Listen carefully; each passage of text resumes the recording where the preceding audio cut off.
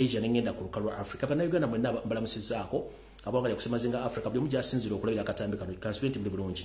mujje balako gye mutuusaako engalo mu South Africa ne mu nsi endala mbalamusizaako bannayuganda bali Tanzania, Kenya, Rwanda, Burundi, Congo ne mbabuuzaako mpozi nja kusimbira n'abawaka mu Uganda mujje balako gye mutuusaako engalo kasubenti muli bulungi mubale kukola mubale kweyagala mubale kubeerawo nange netumina ku makwano gye mwenna abali bitundu by'enjawulo bya Uganda batumiddeko era olwaliro zakantumire ku drone zange zonna buli weeri mu Uganda batumiddeko. I salute you. Drone zange zonna mu Uganda mbalamusizaako n'okwetola ensi yonna kuba nzina buli nsonda yonna y'ensi mbaagala nnyo mwe bali kusindika information mwe bali kutakula mitwe mwe bali kunoonya information mwe bali nnyo bali so buli drone gyeri nkulamusizaako. I salute you. Bwe mala babuuzaako awo nenfundikira okubuuzaako olwaleero sigenda kubanga wa bulijjo ate olwalisi program ya bulange mbimuli mbengoledda nabagambye tujja pressure ko pressure olwaleero nasazeewo nga eyeeweza omubago bazicappa pressure ko pressure nga ntandikamu njagala ontagingire media station zonna mu Uganda zonna njagala ontagingire buli mbwa ya bloga yonna eya NRM njagala ontagingire buli mbwa yonna yeyita ya Noop nga yeyita bloga Noop ng'olya muli mwene mulizisi njagala were ku video eno njagala otagingire police amaje njagala nyini toy iyo seriti bahaburo tabasoma mutono wakale jensere temuzezede nsanga bisebe video eno gibereko njagala otagingire mwenna abeyita abagezi mbu mwasoma muri ku social media nenga temukozesa bwongo mbetaga ku video eno leero teri kutwala musibe tugenda bawalula mpaka lumuna ategeera era nga ntandise n'ekigwalo gikyaleero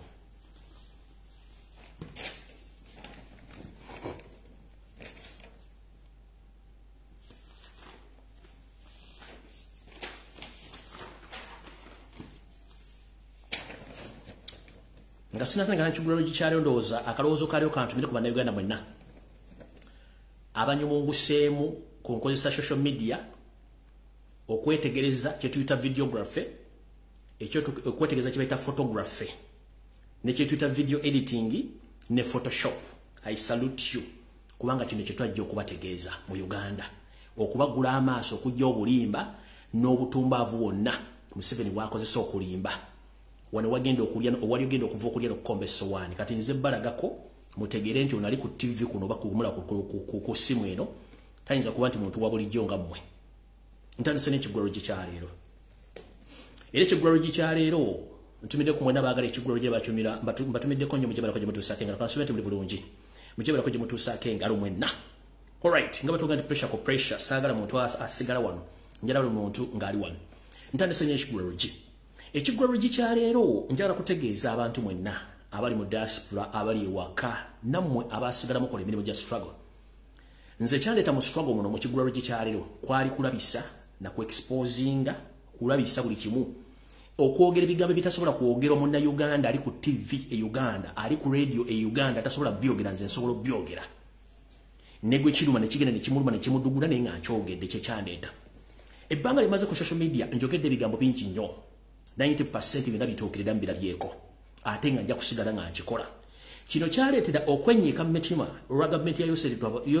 gavumenti ya nanyini to Yoseti Bahabura Tabasira mutano wa Kalekezi nti yafuna challenge n'ekibiina kyayo kya NRM okuba nti bayite basuubira nti yakuvayo omuntu asobola okwogera ebigambo nga tabirumamu ate nga asobola okufuna information abantu abalala gye batasobola kufuna n'engifulumya. Kino kyaleetera obulabe bw'amaanyi nnyo within oludda oluvuganya gavumenti oluganda oluvuganya gavumenti ne mu kibiina kyennyini ekya National Unity Platform omuli abanyanga abefudde nti bamanyi nnyo okutegeera nga tebategeera kubanga nagerwa pressure ko pressure era olawo omuntu yera nga yefudde bwakyukakyuka naye nga ate akola ebintu biwagira gavumenti obuuza wajagwa na wajasinziira manya nti omunyampi super tobuuza. Kino nno kyaleeta abantu okutandika okuzimba obutima n'ebigere n'amatama wepo n'okugejja embuto nga balowooza nti guboogerako bayinza omusobola nabagamba siri muntu wa bulijjo amala gacwamwako bwe mba nfulumiza information mba ngitegeeza butyo Museveni yafuna ekizibu era mu kino n'agezaako nnyo okwonoona erinnya n'odde tabangula buli omu antame ne kimulema akoze buli kimu kyasobola ne kigaana asindisibwa buloga ne balemwa n'asindika abantu okunzita ne balemwa n'asindikibwa politician ne balemwa naye teyakimanya nti ffe tetuli bantu ba bulijjo ng'omukulembeze bwe yagamba twajja tumazeeko nga muwogo olw'ensonga nti mu Uganda akatengo kangi nnyo abantu okwogera ensonga bazoogera mu bitanda so nga ate nze chemical ali nagamba ekijja kijje nvaawo n'omuntu yenna bwe nnemererwa lwaki nnyonoona naye nga mmaze okukijjawo ebyobufuzi bye tulimu si bya muniino bw'olwa omusajja ono atya ebigambo ate nga n'emmundu akimanyi nti esoboka okubeerawo kitegere waatiridde ebigambo olw'emmundu n'ateekako abantu bonna basobola okuba nga bono nebinye ne kigaana kubanga najja nkimanyi kikyasobola okukola alright ngenze maaso mwabali eyo abakanudde amaaso era abadde mu kuzagambiza nga kimezeza okwomusana kyekiseera mbabuulire mutegere biki bye mwadde mushiyaringa ne badde tumusekerera naddala ba propagandist ba NRM abali ku social media bwe ŋŋamba okulabisa n'okuexposinga mba ndabisa gavumenti ya yoseti babero tabusemu tono wakati nyini nsi yali tamuzide nsaga bisibe na nyini toilet n'ebinyusi by'abafere abali mu kukolera mu north nga balowooza nti baagala nkyukakyuka kumbe bano be bamu ku bantu benye batabaagala nkyukakyuka era nebazannyo mukama olw'okuba nti yatulagana tulamu ekijinyi tusobola okulaba enseeke zino zonna ezatulimu ate zetukoleramu kino nno kyajja olw'ensonga nti buli kimu katonda ayagala kikulaga ku ssuwa n'okitegeera Wetwogerela olwale mwenda abadde basagambiza nga muwoza Lumbuye awedde yatuwadde amawulire bafu I'm here to confirm salimu fu video zonna ze mwalabye na biki bino byegenda mu maaso nze bibalambula bulungi buli omu akwate ku mutwe era mujja kutegeera olunaku lwe mulumanya Museveni yani n'engeri yakozesa mu media n'abantu okubasasula okukola diversion n'okukola kyetira propaganda mujja kutegeera olunaku lwe balijja ne bababula ebiki ebyali mu nsiko lwe mujja okutegeera muntu kigumudiringana n'abantu bikimudiringa nabo mujja kitegeera nti omubadde mwazibwa amaaso nga temutegeera Yoseri mulungi nnyo mukola kyetira blackmail mulungi nnyo mukola kyetira diversion era nga mu bintu bino abikoledde ebbanga ddene nnyo okwetuusa ku kyalina kyatamanya ati guno omulembe tuli ba .com era tetwagala kumanya ekintu kyaba ekizibu tukyogera tetwagala kutya okutiisatiisa kubaddewo okusibwa kubaddewo naye tetugenda kutiiratiira kuba yamanya nti bansiba bwe nva sigenda kuddamu kwogera nedda ssebo nina emmandu endi ku mutwe entuulako n'enzija n'enjogera gwenza okoza nti yenze neŋŋanza ayogera yinza okuba nti muntu mulala nkyo nekigambye era togeza nonneŋŋanga mbw'ojja kunsobola ojja kutomera loole ojja kugamba macupa gakusalire bwereere kati ntandise bwe nti Yoseri gye muvudde katono yatandika okusiiga enziro bakulembeze banne naddala abaali bafugako Uganda nga libasiiga ewaka ne mu kibira okubatamisa abazungu okutuuka lwe yabawangula mu bigambo by'okulimba n'okusiiga ensigo embi era y'ensonga lwaki ye muntu mulungi nnyo mu kukola criticism kati yasanga nganze kagubiru ng'ejjindo ly'enkoko empanga erirekerera embe ne likwata emabega w'okugulu nti ddyo teryagala kumanya direction gye ligendamu kati yenze bw'ojja ku criticism sika kye bayita criticism nowhere kubanga mmanyi ndiwo okucriticizingibwa but the end of the day nze mpangula kati kye bayita criticism ekyo so kikindya kye bayita okunvuma ekyo tekindya era njala obebaza mwenna okuva jjo bali bakola ogw'okumpromotinga bo banyuma balire ddala kubanga si kyangu buli page n'obeerawo nga bakwogerako Lumbuye n'obuuza Lumbuye yali aki naye nga tosobola kimanya kye bamwogerako kyembadde mbaga nti ze criticism tandya okunvuma tekundya as long as ngenda balaga amazima mugategere bulungi nnyo tambuza video sinnaba nkyali ku kiggula luggi nkyalangira abantu video tennaba kuma information sinnagita kati nno njala bategeeza nti criticism sisobola ebyo tebindya ate nabimanyira bulungi nnyo kuba kasitanja boy information nemutegeera bulungi nnyo Yoseri yabulakameringa era n'asiiga enziro abantu bano wammanga nga nfundikira ekiggula luggi mu kino kye yakola yasiiga enziro enkyamu omugenzi Archbishop Luumu ne baatega emmundu mu compound ne baziziika lumanyi bategeeza omugenzi Idi Amin Dada eyakizuula nti musajja ono yali ateeka emmundu naye nga ba Museveni baakikola bamuttisa kye yakikola ku mugenzi Idi Amin Dada n'amusiiga enziro ku community y'ensi yonna newaka nga bwali abantu bwali omusezi bwatta abantu era kigenda okuvaayo nga Museveni kennyini yali akola ebintu bino mwali omusajja ono asasudde millions and millions of money ba propaganda ba NRM okublackmailinga Bobi Wine both local and international era bakikoze bulungi lwakuba nti basanga naffe tuli bakawufu ng'omususa ne tubakuba n'okutuusa olwo batasobola kujja ku media basirikire bawunzika emitwe gyabwe egimu giri mu ttaka wetwogeredde essaawa zino Yoseri y'omu ku bantu mu myaka gy'ataano abaakola enteekateeka n'omutaayika ey'okusiiga enziro n'obukyayi n'okulimba byewa Milton Obote Ome Opeto n'amulagira nti Ssaabasajja Kabaka yalina emmundu y'amasannyalaze n'ebyokulwanyisa bingi nnyo wepo n'amuwa amagezi okulumba olubiri Obote kye yakola ekyavamu Ssaabasajja Kabaka ekyavamu Sir Edward Muteesa oba Ssekabaka Muteesa okulumba olubiri lwe wepo n'okumusaanyawula omubulamu bwe okutuuka okuddukana agende Bungereza nyi bamusaanya bamuwakanya okawulire kati nno yego bayitawo Yoseri n'ebintu bingi nnyo ebirala ebigenda maaso ndoza njagadde mupikinga mu kiggula luggi kino ndyoke ntandike bulungi nnyo vidiyo ya leero kati abadde bajagala vidiyo etandise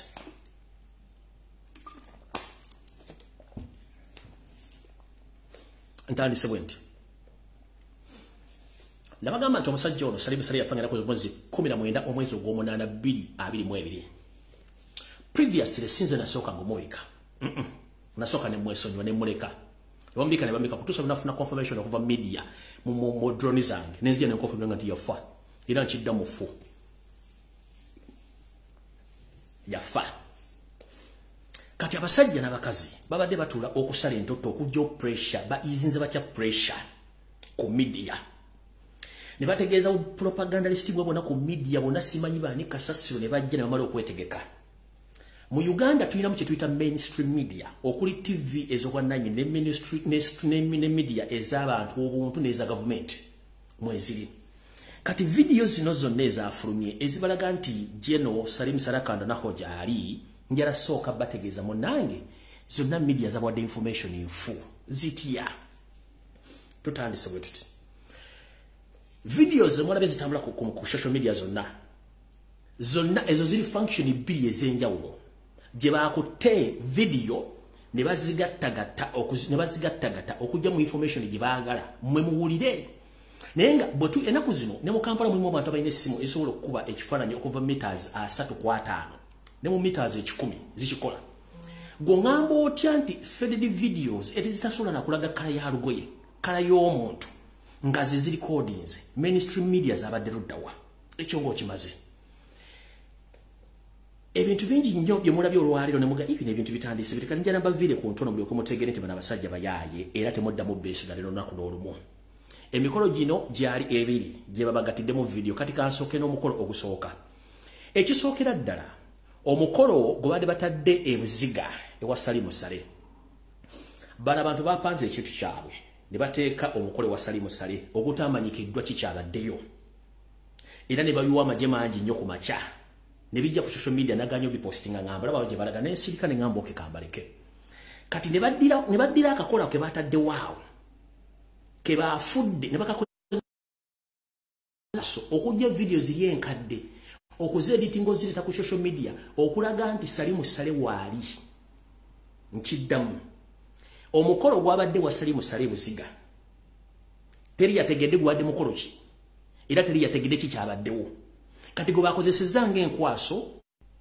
video mujjayo yaki. Video muleka abantu bategeera amazima temujjayo video mugireke. Temujjayo video temugikwata mwagambye Lumbuye alimba ate video mugikwatamu mwagambye nimba.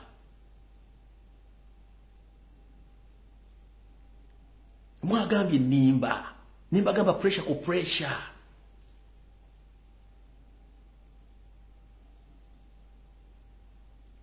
Mukwata mu yaki mugireke etambule kati musaze video mugisaze. Muleke mbaabye.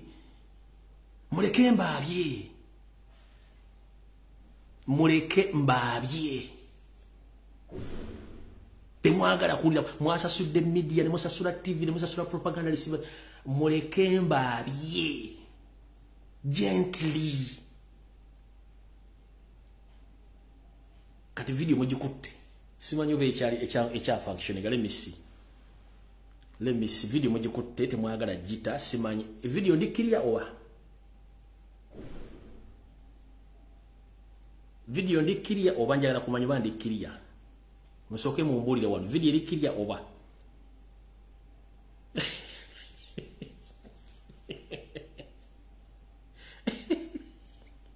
Ndibana abasajja baatya.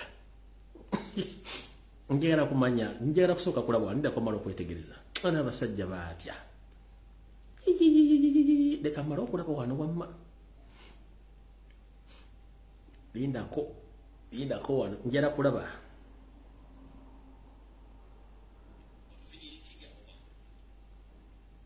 Alright, Jerry kangere maaso.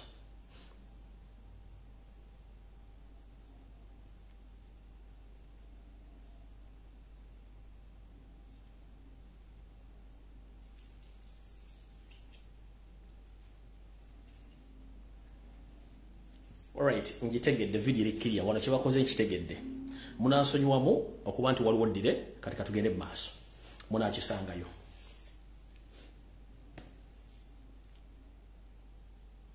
Wait a minute. Mulindeko kye mbadde njagala nkifunye. kyembadde njagala nkifunye bulungi nnyo mulimba mukkirize mbaabye ensi eterere bulungi nnyo etegeere. Wait a minute. All right. Okusooka njala kusooka kubeetondera baagala jjijjayo bagikwatamu kuba bategedde tingenda baabya. Kati omusajja ono yafa nga bamagana takuzo mwezi 19 mwezi ogw'omunaana 2022. Kati abasajja bano baategese ka function owasali musale buziga. Bwe baakategese ne baagala bakozese ng'enkwaso okujja video 2 enkadde za different functions okuzireeta bazikozese editing spreading propaganda blackmail okudivertinga pressure gye balina okujja omulabo gwa sali musale. Listen, tutandise bwe tuti. Muwala wa sali musale Esther Mugulwa, muwala wa sali musale. Ono omuwala yafumbibwa mu mwaka gwa 2009. Yafumbibwa ng'ennaku z'omwezi 27 omwezi ogw'omunaana 2009. Kati video gye babaleetedde nga sali musala wayo muwala we y'ennaku z'omwezi 27 August 2009. Eya muwala wa sali musale. Oza mutegedde bulungi nnyo. Ebifaananyi byonna bibaleese byonna bipaatiike bikadde nnyo ne video nkadde. Video gye bagamba sali musale awaddeyo omwana we ya 2009 ng'ennaku z'omwezi 27 omwezi ogw'omunaana. Bwe bagambye nti yabadde buziga, video eno omukyalo ono gye yayogedde gye beerabidde okweditinga mu video zonna kanka batere wano mangu nnyo gyalaka bayisaamu mangu nnyo. Munindeko omukyalo ono agenda kwogera.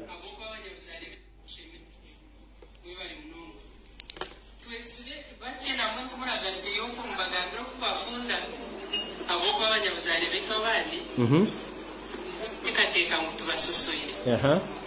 Ndetse n'icyo kubasa gukora habo kuba turere tufunze. Nambwe naho turi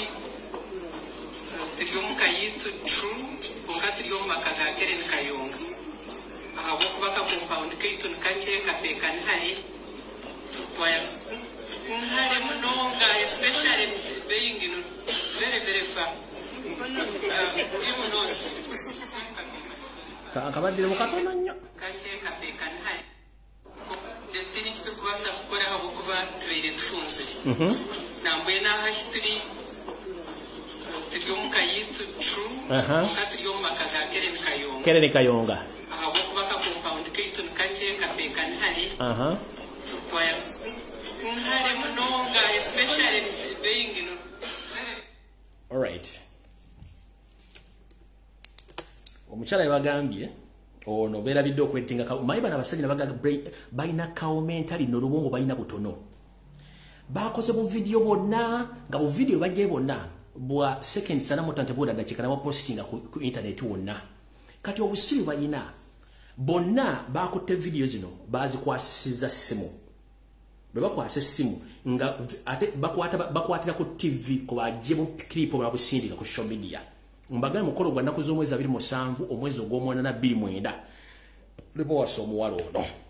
Kati bano beerabidde okujjamu ka kiripu ako ak'omukyalo oyo ng'agamba nti omukolo gwali wa Keren Kayonga. So nga batugende nti omukolo gubadde wa sali musale oba gubadde wa sali musale ewa gubadde wa sali musale ebuziga. Kati what's the difference between Buziga and Keren Kayonga's house or home? Kuba Keren Kayonga ali n'oluganda ku kugundi ku mukyalo wa Jerusalem sale. Okitegedde kantuza mutegedde bulungi nnyo. Kati video bazi basindikidde ne mugamba omusajja gyali kati kambadde bulungi nnyo mutegere bulungi nnyo. Ogwe mukolo ogusooka nti ono muwala Esther omuvubuka yamuwasa bamuyita Alexander bamuyita Alexander dindako omuvubuka eyawasa muwala wa sali musale yali yasomera mu Lumbuye yajja omuwala wa sali musale namutwanga naku z'omwezi 27 mwezi ogw'omunaana 2009. Omuvubuka ye Ronald Ndiziye Sekaziga bamuteeka lya Sekaziga by Ronald Ndizeye Sekaziga. Ono Esther bamuwasa naku z'omwezi 27 omwezi ogw'omunaana 2009. Ye video gye baleese kati bo ne bagamba nti okwanjula kwabadde buziga naye omukyalo oli mu vidiyo eno enkadde yo 29 akugamba twali mu maka gaani twali mu maka ga mukyala Kereni Kayonga so si buziga kati vidiyo zebabawadde zonna muzitegedde bulungi nnyo muziyise mu papala simayiro Lumbuye yatugenda omusajja bw'afa tava ku media biki wait a minute kati waliwo vidiyo endala gye babawadde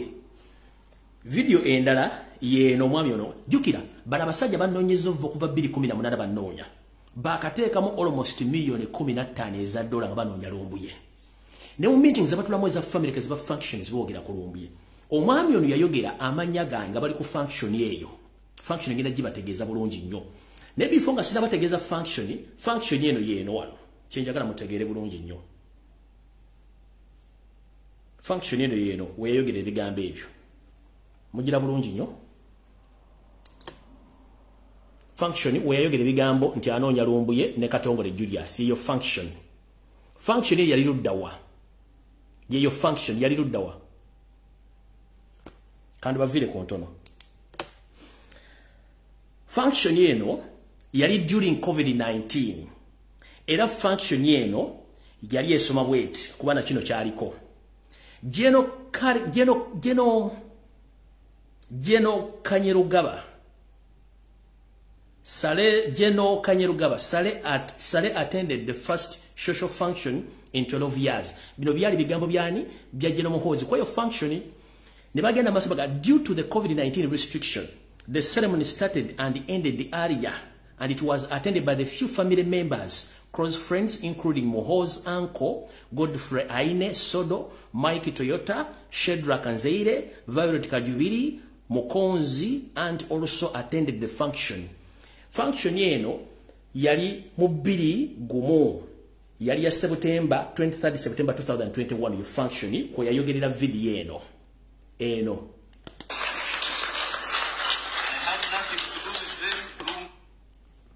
Indako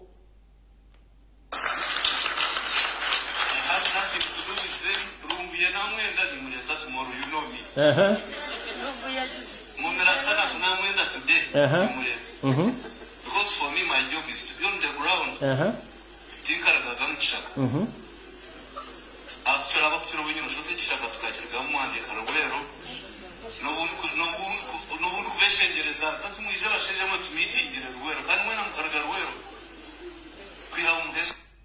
Okay, ndoza mujiwulidde bulungi nnyo. Kati kambawo details zaayo. Omanyize mbawa details bulungi nnyo nga saagala mugambe omusajja yakoze atya. Mbabuulidde baani abali ku function eno era yono musaati ye eya checked bwe yali afaanana wuuno era nga wuuno musaati ye eya checked bwati nga bwafaanana ndo yawa speech eyo kati bano bafeedingisiza video obutajjaayo ngoye zono ze yali ayambadde kwolwo lunaku nga baagala kukola kye tuyita nga baagala kufeedingisa video omuntu butategeera kati kambawo information yali ku lunaku olwo mulyoke mutegeere nti bano abasajja nabaga brain za monke wulira speech y'omusajja Eya Muhoozi Kanyerugaba kweyo function. The Chief Coordinator of Operation Wealth Creation, OWC, Geno Karebo Akandanaho, on Wednesday attended the same social function with the Senior Presidential Advisor for Special Operations and Command UPDF Land Forces, Geno Muhoozi Kanyerugaba, for the first time in 12 years. Nti, omwami ono Geno Karebo Akandanaho, akulira ekitongole ekya Wealth Creation, ku lunaku olwokusatu mu mwezi gwe mbagambye n'omwaka guli gwe mbagambye 22 yajja ku mukolo ogwa family yaabwe kuno nga kwali kwetabiddwako n'omuwabuzi wa president ku nsonga z'amagye omukulu Lieutenant General Muhoozi era Muhoozi balabaganako ne uncle ono after 12 years. Geno Kanyerugaba thanked his younger brother and main celebrant Alex Mukonzi Akandwanaho, who brought him together with his uncle for the function after such long time. Kati guno omukolo ono omwami kwe yayogerera no Salimu Sale ono mutabani w'omulala Alex gwengendo banyumiza ye yali akola ki ye yali awasa n'ayogera bino ebigambo ngenda bibavula nti Lieutenant General Lieutenant Kanyerugaba yebaza muganda we era omukulu oyali ndowooza baki celebrant eyali nanyini mukolo omukulu kolo lunaku gwe bayita Alex Mukonza akanda nako ne mutabani wa Salim Sale eyabagatta kolo lunaku ne anko ku mukolo gwogumu oluvannyuma lw'ebbanga ddene. This was at the wedding of Mr. Mukonzi, who was trying to knock with his long-term friend Emanuela Tarabutu at Serena Kigo. Kati, eno function okweyogera ebigambo bino bw'anoonya Lumbuye ne Katongole. Eyo. Ojja kuleeta nnyoko. Because for me, my job is to be on the ground. You are in the ground right now. You are in the ground right now.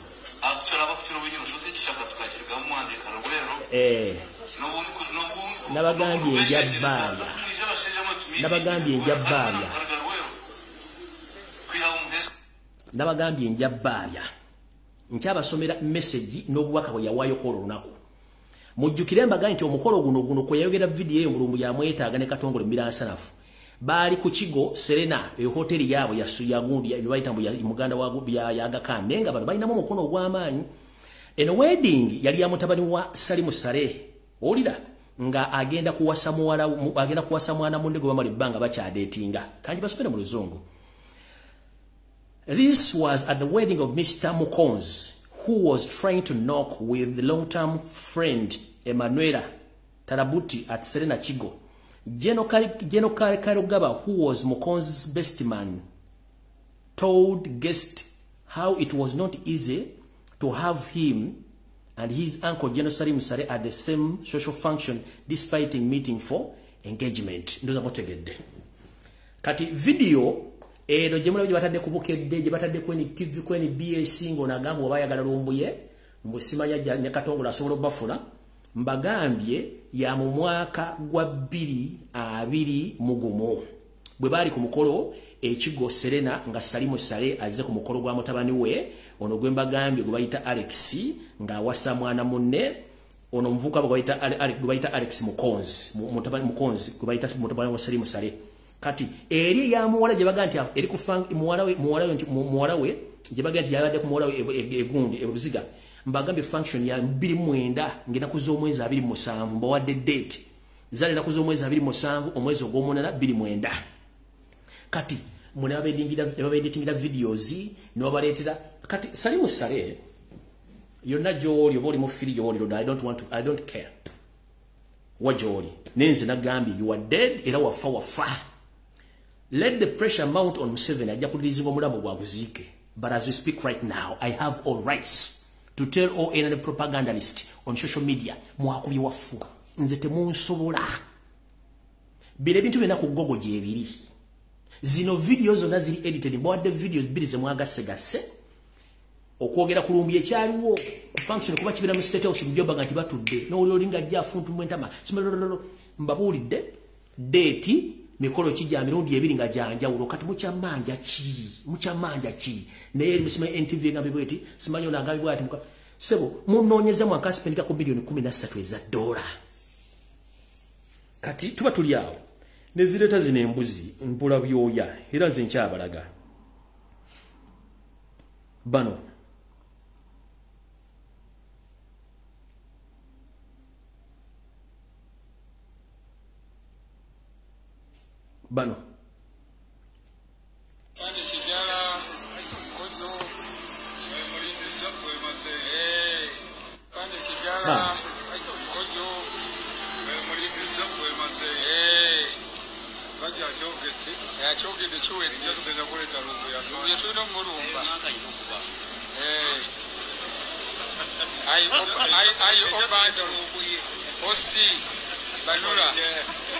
wala tubalina bayina ne DPC abayina wala bali mu kitundu kye Emmanuel Mafundo naye wali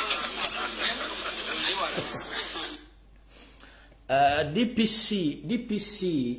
mukulu Emmanuel Mafundo nkulamusizaako. I repeat it again. DPC obo DPC nga wani Emmanuel Mafundo nkulamusizaako. Hope you know your name, what it means. gwe muna Uganda oligino bo weteka mu bitu bili byekisiru Emmanuel Mafundo okulamusizaako. Hope you know the meaning of your name in Uganda. Nkulamusizaako. Zino video zonna zibadde nkadinga mwaziteka mu archive. So mukulu Emmanuel Mafundo okulamusizaako n'abasimanyi Tanui simanya nimwe n'abalamusizaako mubeere mwoyo propaganda wamwe blackmail ne blind fold nga ba foldinga temusobola kudu bino byonna ebyenjogera biri ku Google gyebiri. There were two functions on different occasions with the different dates. Basazo video baleta nolabe ngalabiza ba propagandist ba NRM munabefuna bali mu struggle mbagenda kuva nze ngenda okwogera ekintu nga kina ko bwino siva mu banga kyovula muga musajja ya following ne muleta nengale muze following sina gwengula na muntu n'omukujja kuno sina gwengula abantu bajja kuba bagala information kati mbabulira omusajja yafadda tebagenda mujjo zino video mbabulidde ennaku z'omwezi ani yali awasani function zali luddawa omukolo gwe bagagali biziga sigwe buziga oli omwe yafumbirwa 2 ennaku z'omwezi 27 mwezi ogw'omunaana ye video gye balese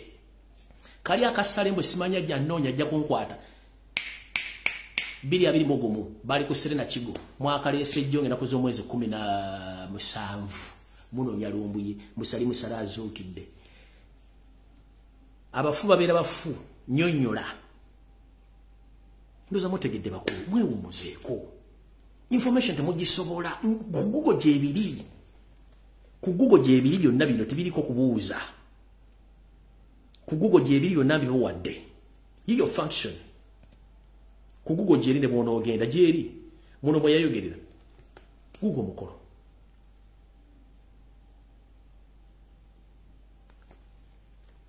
kati mwagala mbagambe ki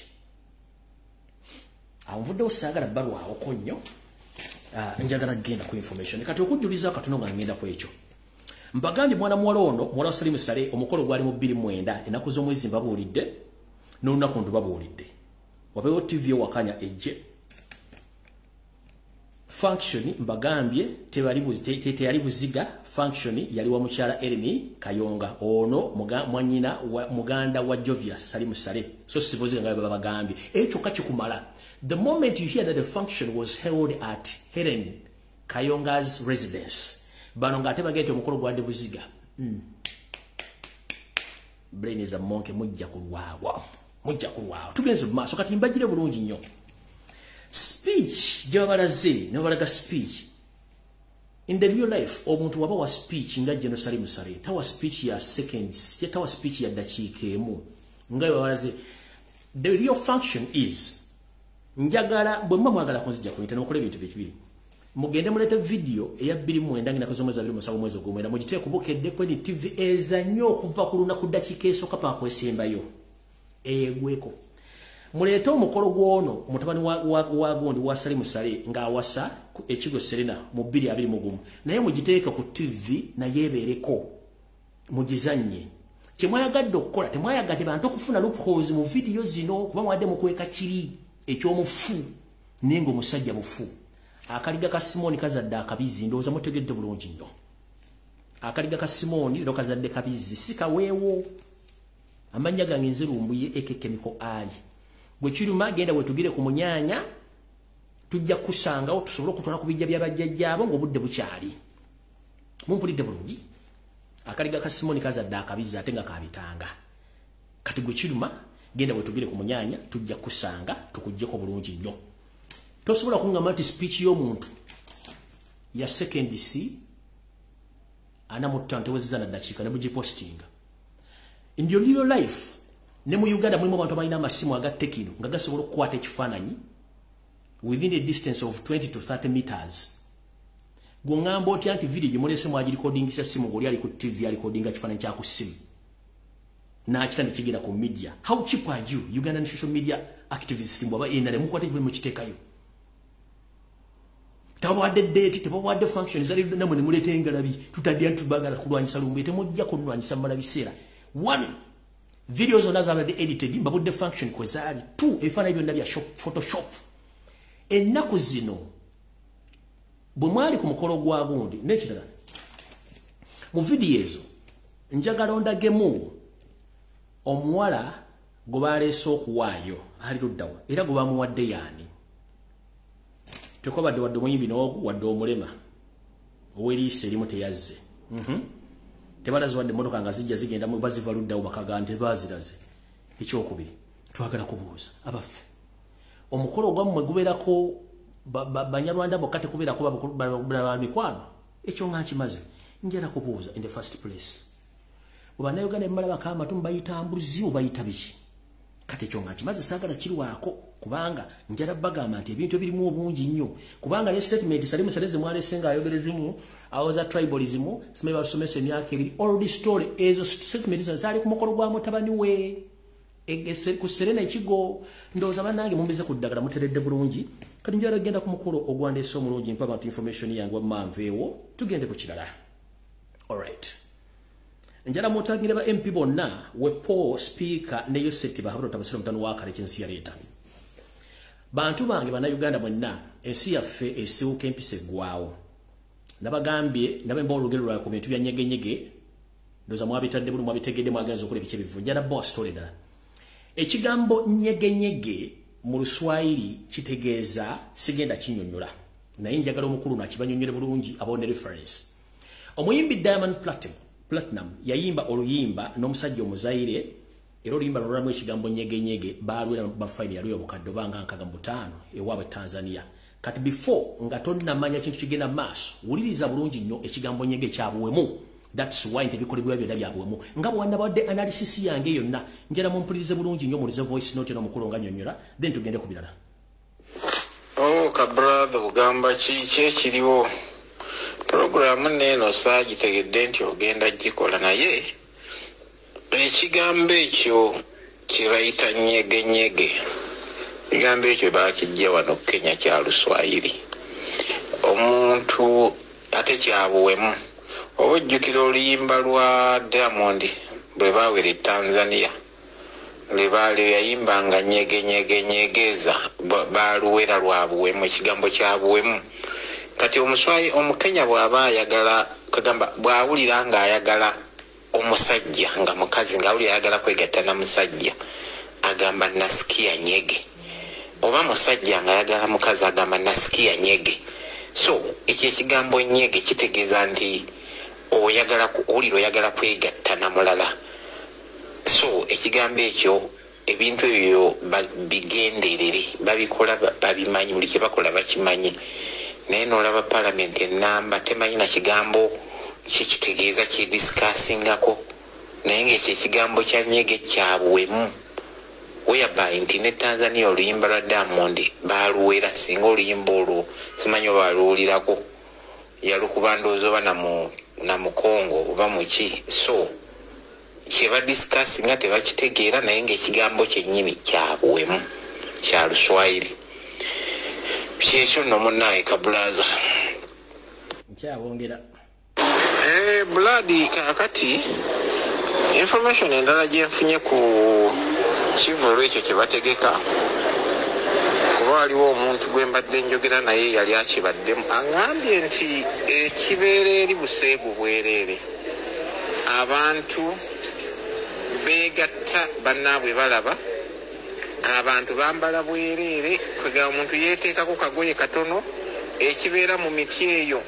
bantu kwegatta ng'ensi eraba abaana abato abatanneetuuka bonna babeerayo kuba ekyo ekivulu kipromotingibwa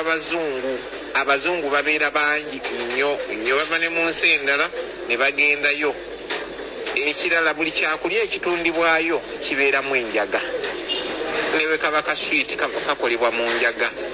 Kati abaana abo banywa ebitamiiza buli kye bali oli ajja n'agula ekintu nga tamanyi kikyagula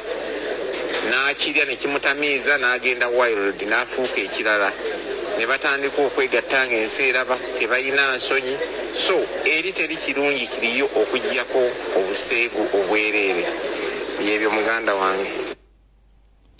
Ndoza mutegede ekigambo kye bayita nyegenyege y'ensonga lwaki Museveni abaagala munywe walagi munywe enjaga muveeko yafuga eggwanga. Ebintu ebijjako ye byayagala munywe omwenge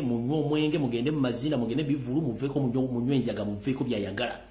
Kyagulanyi kye yagamba bwe nali nkyayimba nga nnywa kayaga nnyo omwenge mwanjagalanga nnyo naye bwe nabivaako n'enzira engulu n'enjogera ensonga ezitegeerekeka ndi mulabe wammwe muza mutegedde nnyege kambaddemu ekigambo nnyege ndyoke ngere ku information endala yalenzi ka brother ugamba ki ekiriwo programu neno saagitegedde nti ogenda gikola naye ekigambo ekyo kye bayita nnyege ekigambo ekyo baakijja wano Kenya kya Luswayiri omuntu ate kyabuwemu oba ojjukira oluyimba lwa Diamond bwe baawera e Tanzania lwe yayimbanga nyegeza baaluwera lwabuwemu ekigambo kyabuwemu kati omukenya bw'aba ayagala kagamba bw'awulira ng'ayagala omusajja nga mukazi ng'awulira ayagala kwegatta na musajja agamba nasikia nyege oba musajja ng'ayagala mukazi agamba nasikia nyege so ekyo ekigambo nyege kitegeeza nti oyagala kwegatta na mulala so ekigambo ekyo ebintu ebyo bigenderere babikola babimanyi buli kye bakola bakimanyi naye n'olaba palamenti ennamba temanyi na kigambo kyekitegeeza kyediscussingako naye ng'ekyo ekigambo kya nyege kyabuwemu whereby nti ne Tanzania oluyimba lwa Diamond baaluwera singa oluyimba olwo simanyi oba baluwulirako. Alright, sigenda kulabudde ennabu tono kuba Sarah Barisa mukitegedde nyege kitegeeza ye style ya Museveni gyayagala munywe musirwale muveeko yafuga eggwanga tugenze mu maaso. Alright, omugenzi Jeno Salim Sale atandanaho yani omwami ono munnamagye omutendeke mugagga binyonkondo bifeekera atonye mmoli naye nga kati mugenzi kujjonga azze ku TV oba TV yonna nga azze ku live ne bamukuli recording naye bino besime recording video ya seconds 2 ku functions 2 ezimwe mugatta video nabaga temunsobola ku drone zenina nembitana bya Museveni temunsobola information ekugoje eri nemba badde video nemugenda mu musajja alele atugava ku temujja kunsobola ku drone zenina mu mala biseera ngenze maso Jerusalem Salono kamba jukize nti mu 2010 yayagala okuwambako mukulu we Yoseti bahabalo tabasira mutano wakazi sereta mzezede saka bisimenyini toilet mpanchimanyi kuoli kono the owner of latrine authority you are on this video watching. This is to remind you 2010 Salim Sale wanted to overthrow you from power. You decided to create a government within the government to give him more powers. Nchidam Jerusalem mugenzi Jerusalem Sale mu 2010 yayagala okuwamba mukulu we Yoseti bahabalo tabasira mutano wakazi sereta mzezede nyini toilet. Era ono kiyava amusalira amagezi n'agamba no tugenda muterawo gavumenti eyiye era tumuterawo ne health creation ebintu birabe nga asobola okufuna ssente era kino Salimu Sale bwe yagibwamu mu magye n'atandika okufuna powers ez'amaanyi era n'atandika okukola ebintu bye ngera alina gavumenti eyiye akontrolinga amagye akontrolinga ebyobulimi akontrolinga ssente akontrolinga byana byabufuzi akontrolinga buli kimu mu kino kye yakontrolinga kye mutamanyi njala nkibategeeze Museveni yatya nnyo ba indigenous Uganda mostly ba civilian bannayuganda abaganda abali mu magye ga UPDF era yalagira Jerusalem Sale kwandanaho omugenzi okujjamu abaganda bonna bali mu magye kaabere nga ali kulanka ki abazze mu system ya wealth creation era nga twogera wealth creation yonna e controlling basajja bannamagye bamanye mundu abaganda bebasirwaliza mu wealth creation baba controlling eyo nkiddamu ku task gye baamwa okukola government eyo within the government nga ne sente ziva mu national budget okubanga akola wealth creation akoze yo simanyi namukekeera agenze eggulu akoze ebyo bina. It was pressure from Museveni ngona amazo tegera mu 2010 era agala muwamba namwa task eyo controlling abaganda bonna n'abajja mu magye n'abajja mu magye agali active n'abateka mu creation ojogobere buli agumira mu creation indigenous Uganda era abasingo bungi baganda bibatambuza mu creation bayagala abateeka wate no batulira batambuza emitwe besajja bakuta bamanyi nti obuyinza bibana Uganda batambulira ku basajja abanyonda bagwira abagala okutwala ensi yabo bali mu creation kati no bategeeza kye kimu ku tasks zibamwa okubanga controlling nyenze maso nyege ekibagambye kati eno message njagala egende abazadde mwenna abali mu Uganda njagala bategeeza ngamba kubira omulango takungula munnanga abaana bammwe abasinga obungi bagemebwa mfunye amasimu n'ebiwoobe okwemulugunya nga program ya Yoseti bahabalo tabasira mutano wakati kugema abaana bammwe yagenda dda mu masomero era abazadde abangi bansindikidde amaloboozi gesobola kusanya ku mukutu guno olw'ebyokwerinda nga bakomplaininga ku baana baabwe abaagimibwa naye nga bibabuuza abasomesa ba headmaster nga headmaster bakambu bitya babaddamu nabo kambwe olw'okubambu bo gavumenti beeyogedde batebasobola kuddamu so njala ategeeza bannayuganda mwenna nti mwegendereze nnyo abaana mu basinga obungi mu masomero g'ebisulo oba n'aga bulijjo baagemibwa nga temumanyi era abaana abantu babakkiriza kwogera nti baagemibwa wabula bulabanga omwana afunye obuzibu tobuuza kye kimutuuseeko kitegeeza nti eddagala baamukuba lirizizza omuzigo. Kati no message njagala egendemu na bannayuganda banywa amata muwulirize bulungi nnyo. Akatuubagiro akali wakati wa Yoseeri n'ebyenfuna kamufuukidde ekizibu nga ne bizinesi eralowooza nti bagenda zifunamu ssente muno mwe muli ente n'amata. Oluvannyuma Kenya okubigoba kiki ekyagobye amata ga Uganda Kenya. Kenya National Bureau of Standards emalo kizulu okubeera amata ga Uganda nga makyafu eri obulamu bwa bannakenya era ne bagagoberawo mbagirawo tebaba wa nsonga lwaki bagagobye naye nga Kenya bino bimu ku byazuula ne drones zange zebimpadde okuva mu makampuni ag'enjawulo mu drones zeninamu okuntegeeza nti bannayuganda bandibanga baafunadde ebirwadde batamanye. Wuliriza bulungi nnyo. Kenya egenda ekizuula nti amata ga Uganda galimu caustic soda. Ekyo kirungo bakikozesa kiteeka amata ga Uganda bakita caustic soda. Genda kugola Moses okebere ekirungo kino kibayita caustic soda bajja kubulya kye kikola n'obuzibu bwakyo. Ekigambo kino kiri CAUSTIC esoda kiri SODA caustic soda kyekimu ku birungo bateeka mu mata Kenya byazuula. Ekirungo ekyokuba kibateeka mu mata ga Uganda bakiyita chlorine. Chlorine genda okinoonyereze ku Gola Moses ajja kikonnyonnyola kiri CHLORIN chlorine. Naye ng'ate mu mateeka gafuga amata gano okuwangala kwago galina kubeera mu firiigi era nga ganyogga bulungi nnyo nga togataddemu kintu kyonna. Y'ensonga lwaki mufumba amata aganywedde n'ofuna okusindukirwa emmeme aganywedde n'otandika okuwulira nga amata gano gakuunyira mu mubiri muli nga bw'onoolya butto omungi n'otandika okwagala okuzza omuzigo gwa butto oyo. Y'ensonga lwaki mufumba amata gano gasigalamu wansi mu ntamu nga gakutte ebimere lwa bintu bino chemicals zino. Amata tegateekebwamu chemical yonna kugiga kwekola kuki bakiyita batya pasteurization muluzungu bakiyita pasteurization okugakuuma nga malamu. Tebalina bintu nnyo bingi naye kati gena amata g'abaana basajja bateekamu caustic soda bateekamu ne chlorine. Kati ebirungo bino tebikkirizibwa naye bano abasajja babiteeka mu mata gano bakikoza kagenderere okulwaza bannayuganda oba okugatwala gye bagatwala nga balina kye bagenda okukendeeza ennamba y'abantu.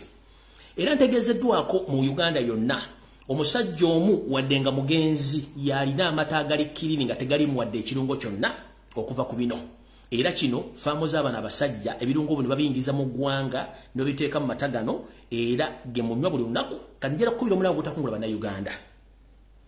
Amata ntegeezeddwako ga musajja munnayuganda yali alina faamu era kati nga mugenzi James Mulwana amata ga Jessa ge gali free of chemicals agasigadde galina chemicals with their hidden agenda. That's why mbadde mbagamba avoid giving your kids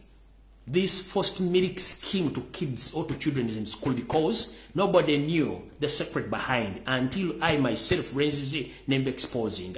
That's why Museveni is fighting harder to get me because he's preventing such information to reach Ugandans. I'm here to expose him. That is my mission. However much there is a lot of criticism, I'm ready for each and every criticism because I'm here to save Ugandans. Whoever criticizing me, you are welcome because I don't fear anybody until I meet my creator.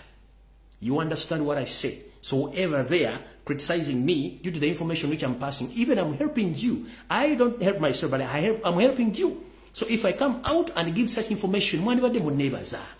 Nolo kuba nti mwina brain za monke ne kaumenta temutegera bikibi mbagamba. Temujja kutegera mujja kufa. N'olyanga kana kalina pressure kalina alusasi meka funye biki ku myaka 4 5 mukanga n'obuza kana kajja pressure kajja sukali kajja sickle cells kubanga mwaka feeding amata gali mu chemicals. Yensonga laki amata bagawere Kenya nga tebagambye ensonga kuba baamanya birungo kye birimu. Drone zange zimpadde chemicals ziteekebwa mu mata gano ndoza mukitegere kati gwo muzadde kirizo omwana wo anywe caustic soda anywe chlorine ojja tegeera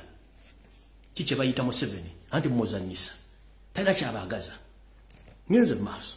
iyo nsonga lwaki amata bagagoba e Kenya. Ndozanga bumutegedde bulungi nnyo obuvuyo obuli mu Uganda Airlines nga wetwogerera kati mwategedde mukulu Joel Ssennyonyi obuzibu alimu nti abasajja bano bamutaddeko olukongolo olwokuba nti abalemesezza era wano wavide ekyamasema sese kyama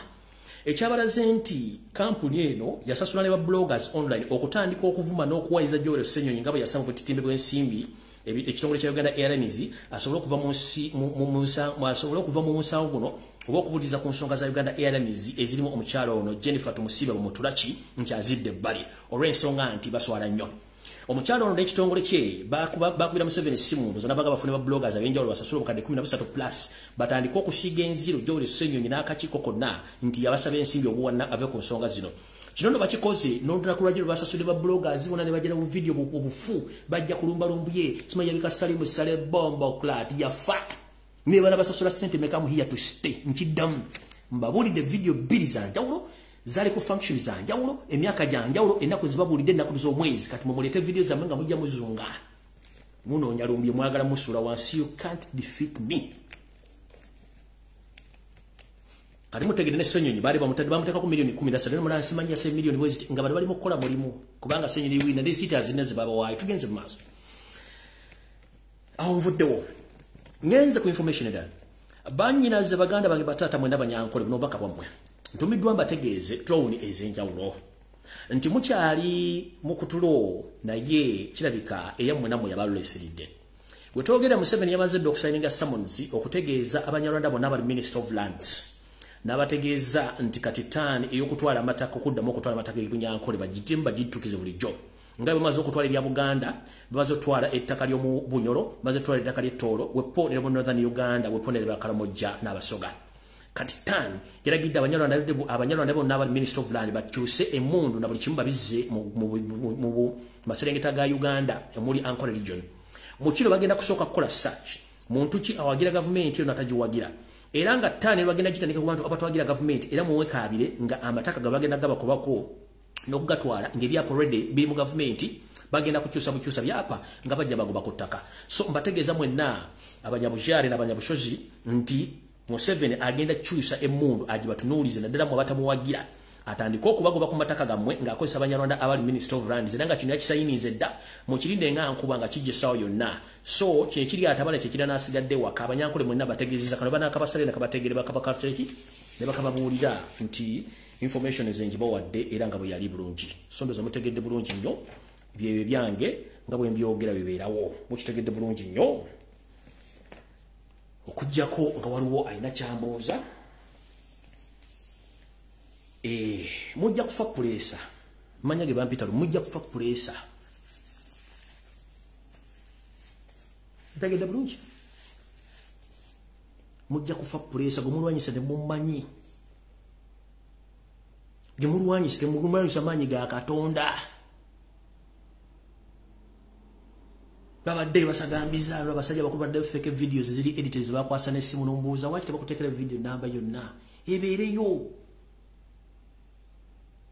mujja kutuka emitima mugwe mufeeri nga mulwanyisa Lumbuye kuba bataba bafeeding information ntuufu balina obbawa information babawereko nnaku z'omwezi mbawadde ennaku z'omwezi ne function rezaali ne baani abaaliyo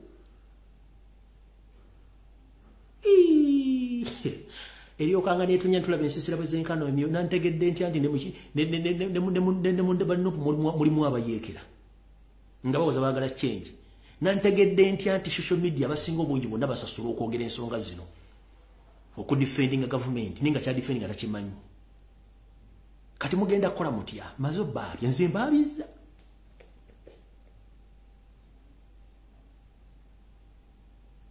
nze mbaabiza sina kyakukola kubanga obangi baddire mu buddize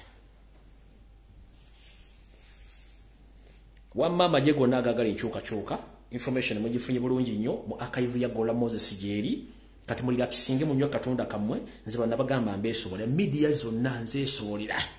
NTV BBS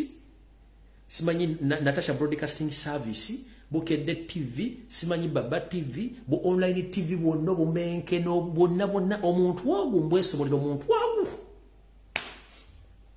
saagala nyambako zonna nzeesobolera muntu omu ngero kubaza mwenda abalwanya entalo kuva jjo nga mulwana entalo ezo n'abakoze n'abanalayizinga kubafa ekyo twakisoose okumanya manyi tulina mekanizimu zaffe ze tukozesa n'okwina omugawa wasooka okubera video eri legit naga video eri legit naye nonya kuba tusantusikiriza video legit baga yes video legit naye waliwo kino okubira muganda video yes legit naye twagala kumanya when was this no sindika draw one by one ekubule ne kola search ne gata video eno yes legit naye teyali kuogo omukolo gobogedde no sometime back ne tufuna details zonna ne mumuja kwa video notekayo mukubanga olwanero ojja kutomera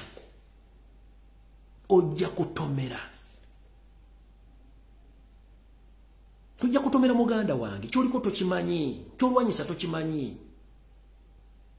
kati no message yaregende mwenna abanyampi eno video yomu ku video bali baterese nga baboterese kembalaze kali akabasirikala aboogera kankabalage wano bana abasirikala bali mu kwerogoza kano kaluwayi where is this video kano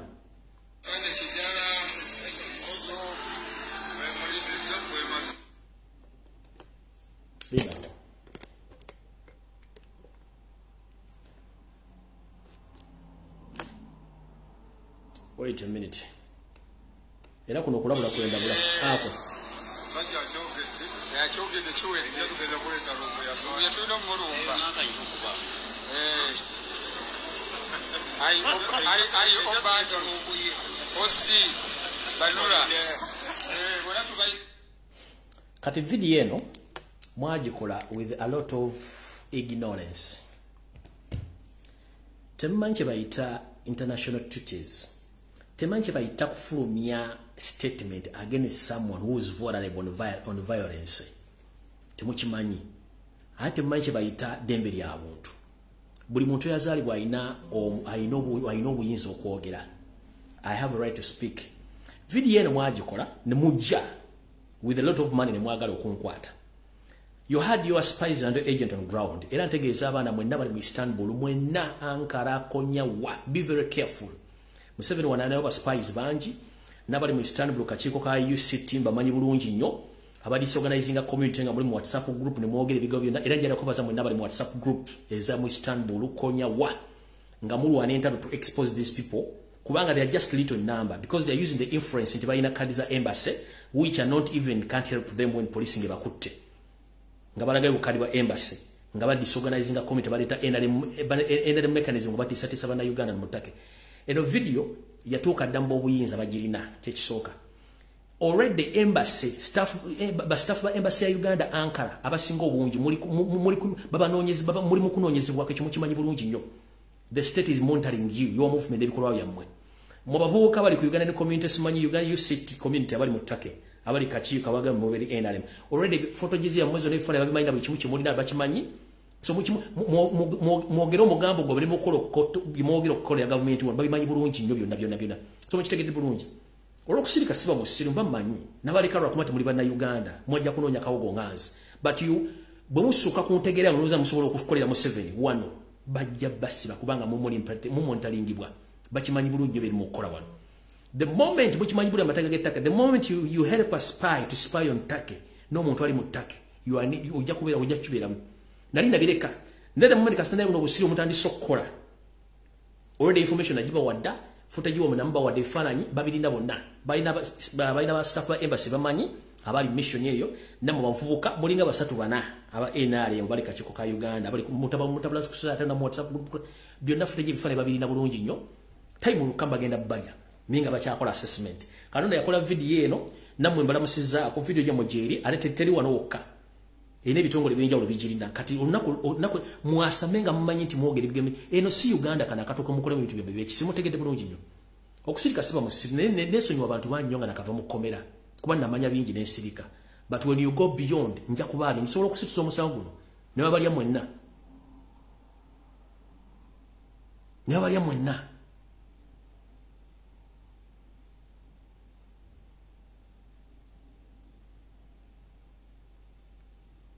sonjala ko baza mwenna bali mu WhatsApp groups abali mu bibuga ebyenjawulo mu ttake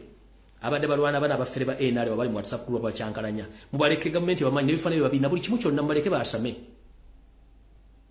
bale mwanyi ono footage nsobola mufuna ne embassy waliwo members ba staff members abali mu ba monitoring abali mu kimanyi so mubaleke basame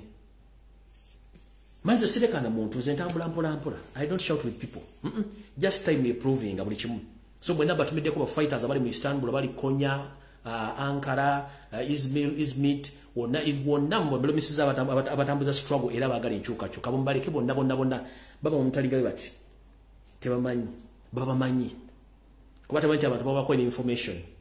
So mbalamusizako mwenna mukaba 13 mpera ndoze goberi wedde mu kibya ba propagandist ba NRM wabadde ku social media wabasasudde mbabulidde mayinze njagala byanga biliko statement ne wino TV nezikune ziteka information enfu bukede noteka information enfu nga tumaze kwebuuza so kumbuuza ku mukolo ogwa Sembayo Salim Salenga awaayo mwana wa Museveni NTV yaliwo BBS yaliwo NTV yaliwo NBS yaliwo nga zikola function. What happened? Obutagenda ku mukolo guno gobadde guli fake ne bakozesa propaganda leswa ene na video wa seconds na mutana muteekayo ngate mutegedde ekisooka babadize sente zamwe ba editor bamwe bafu ba video editor bafu abakola photoshop bafu ebintu bino olwokuba ndi commentator abajjuddemu nga ne buli muntu ali kusereza mu 7 afuna kye tuyita dementia nti obwongo obavunga buwunziri bagweddalu nga tebategeera simanyi nze mbasaasidde kubanga Katonda abeera ku ludda lw'abanyigirizibwa ate wendi siva ondoza mutegedde bulungi nyumba wadde information katabadde bacakyala simanyi biki gyali bamututte dda nnyo pulesa ku pulesa mumuleete nkiddamu byonna kati bakasasiro wammwe mumuteekayo video mbaddiremu bulungi mutegeera batabaddewo. Alright. Jeno Salim Sale omuwala gwe bagamba nti yafumbiddwa ebuziga ng'ate omukolo gwali wa mukyala Kereni Kayonga gwali gw'ennaku z'omwezi 27 mwezi ogw'omunaana 2029 ng'era omuwala ono yawasibwa boyfriend we yali asoma ku Mwiru Boys yamutwala omuvubuka ono bamuyita Ronald Ndizeyi Sekaziga mutegedde bulungi mu 29 mumpulidde bulungi nnyo kati gwe omukolo gwe babaleze mu Salim Sale yabaddeko ng'awaayo muwala we omukolo gwali wa mukyala Kereni so si buziga nga bataddewo kano ka function ya KTI basikireko ziri video ebbiri video endala gye balagedde mu Salim Sale bwanoonya Lumbuye nze lunaku banteesaako era badde banteesako mu State House bakaspendinga million almost 15 za dola kunza omuntu omu kati n'oko omukolo gwali gwa mutabani we gwali Kigo ku Serena mu mwaka gwa 2021 era omwezi gwali gwa September mbalaze ne information yonna nga bwe yali yonna yino guno gwe mukolo kweyogera ebigambo nti anoonya Lumbuye nani ne mu miransanafu gwe omukolo ka video akafulumye gwa mutabani we gwali gwa 2021 mbabulidde bulungi ka video kali ke bagambiddeko mbu muwala we abagaba muwala we yafumbirwa 2029 abakulidde omwezi kati ndowooza ne wentema so media za Uganda mwenda batumiddeko ba news archers mwe namba lamusizaako mugiye bali ka pressure mukawulira propagandist ba NRM bali ku social media nayo za ka pressure mukawulira bulungi nnyo enkwezenge ziri mu numpu namwe mbatumiddeko ka pressure mukawulira bulungi nnyo mujja kuba bulungi nnyo fe twajja kukolera struggle so se kugiryamu ka pressure mukawulira kale omugenzi bawe kusereza abagozi bakasondawo mujja kuba bulungi temufaayo nze sira buzibu nakyo mulye nife tetujja kulya mu nsi yaffe lukwe so mwenna nababadde online ba propagandist ba NRM babefula muri mu struggle muwandiika nnyo some mwasoma zi degree PhD namwe mubatumiddeko nnyo ndeza ka pressure mukawulira entumidde ku baana mwena bali ku TikTok abakikuba abaagala enkyukakyuka nabe batumiddeko mwebale kola kati ndoza mutegedde NRM kiki bayita NRM mukyakimbuuza buli page ya postings ng'envuma mukyambuuza ki mukyagamba mukyabagamba ki babuulidde dates function bwe zaali baani abaaliyo era baani abaali bawasa mukama yebazibwe amiina ennene nnyo tubona bagamba tozanye nsanga katonda ensi yagireka eri automatic fe tugizanyiremu agizanyiramu obubi yabwaka fe basigadde nga tusigalawo nga naffe tulinda time yaffe ekola ki ejja so no mukama wankuumire bino Museveni byatayagala kuli mulume nnyo kubanga bina tabisobola yali tasuubira nti bisobola okuvayo abantu bakola ki kale munamba lamusizza era ndoza mukaba bankubira takumira mpeera ekirala muganda Katongole Julius mu miransanafu abasajja bamutrackinga ebbanga bagala mulya pato omuntu wa wansi jali talina buzibu lwa kuba nti studio ye bima abasanyazi gabiyitamu sakyagezaako nnyo kunganya machine ze asobole okubaweereza mwanyi naffe n'ensiima gift kye bamukola nkoko ekikola bazzukulu page batwalemu ku account batwalemu ku embambi takyalina buwoolero lwabazzeeko abaguddewo empya ne bagiryawo over so bye bantu basatu bejagadde bategeeza Katongole Julius state ye munoonya bamutaddeko abampi n'abawanvu ne munjuta sikyasobola sula mikwesese gy'abo bambi gyali ali yadduka ngere modde sali musebe yamogerako dda eyo video si yajjo tebabalya biri mugumu mbabuulidde bali Serena Kigo gye bayogera ebigambo bimwe atunoonya kubanga babyogera batwetaaga nnyo kati so bagambye Katongole Julius bamunoonya mikwesese muganda wange pato omuntu wa wansi ebima by'abasanyazi gabyokya agezaako okuzimba bintu bino ajja kudde sawa najali mu matalina bulungi kwatisa kusobola mufuna anisima gift ye abahaka kibamukola banatira mujja mu njala zambigere mukitegedde bulungi so video muzisale muzitambuze ku TikTok buli kimu nenga ntumidde nnyo kunanyini toilet yo seti bablo tabsala mutano wakale sireta mzezede nsanga bisibe ka pressure giyo mulambo tuguzike kigwe gwenga mutabana bamwe babera mu safe house nembajja mu enjala namuka pressure mukawulira ate mbala lisimai n'ebintu bino mu mufa munyiga nnyo n'okusinga tefe mota nali simanyi nti munnange munyiga nnyo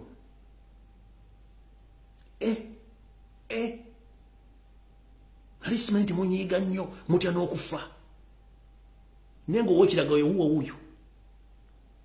nga masimiti mutya nnyo bannange 2:19 mugumu ne muleta video muzilese 2:22 ngina kuzo mwezi 17 omwezi ogw'omwenda 2:20 mwadde ddembe mulinga embizi eyita ku muzikiti tambule nigiine temanti haja ali muli asara mwadde ddembe mbwa mmwe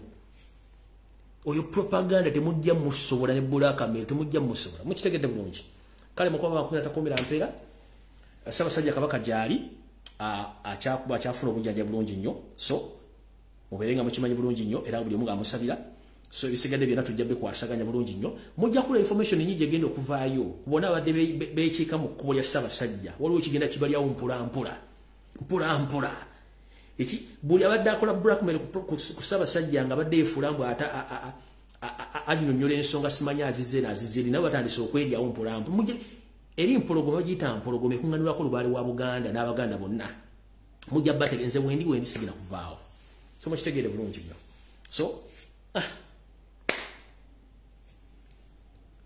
mukolo gwakwe editinga fe gwaffe togumaze wamma mukama bankomere mweraba mbaagala nnyo mwenda